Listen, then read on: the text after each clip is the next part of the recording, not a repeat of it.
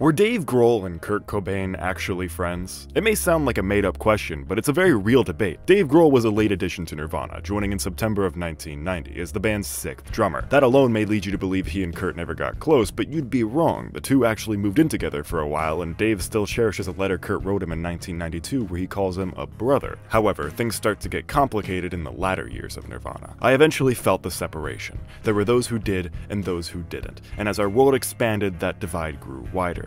Simply put, there were friends of Kurt who did heroin and friends who didn't. The ones that didn't would slowly be pushed out over time. Not just Dave, but people like bassist Krist Novoselic who were there from the beginning, with Kurt writing in an unsent letter, "You did a lot for me sometimes, and mostly you've done less than nothing.